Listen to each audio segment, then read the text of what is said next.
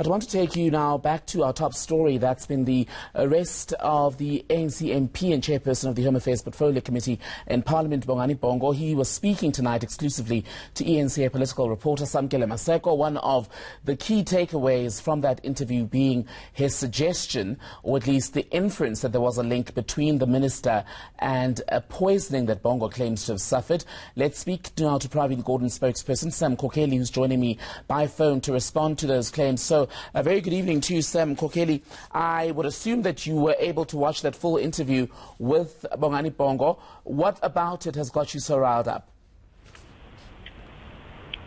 Good evening, and thanks for the opportunity to respond to this. I mean, the minister finds the whole statement ridiculous and foolish, really. Mr. Bongo must be hallucinating, and the minister feels that Mr. Bongo should look in the mirror and see exactly what it is that he has done. His statement is just nonsensical, and he might need to get a lawyer to help him prepare a dignified defense and deal with what is it exactly that has led to him facing criminal charges, because the statement has no basis and just a wild and really crazy allegation.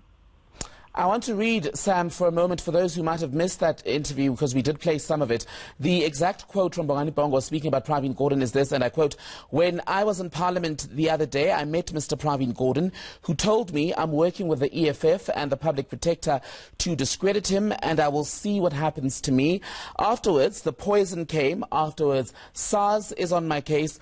Afterwards, there are charges that are coming, so I view this as a ploy to discredit my integrity, discredit my name." That is the exact quote. Was there ever a confrontation between Minister Gordhan where he's accused him of working together with the EFF and Public Protector to essentially besmirch him? But Mr. Gordhan has no time for such silly games. He's very busy concerning himself with matters that are very important, as cranking up the economy and making sure that our state-owned companies are turned into efficient operations so that they can have a very positive impact on business and the economy broadly. We want to create cost-effective, self-sufficient SOEs and make sure that the crisis at Eskom or SAA is dealt with speedily. That is what concerns Mr. Gordhan. At the same time, he is very encouraged that the Hawks are now talking about taking action against the people who were involved in state capture, and that people in the Estina dairy farm will face the music. That is very encouraging, and many South Africans will know him for what he is, a man who was committed to this country and a former freedom fighter who is once again rolling up his sleeves to make sure that there is an economy that is very inclusive and that will benefit our future generations. That is what concerns him. I hear you, but why would Bongani Bongo make such bold allegations? What is the history between these two men?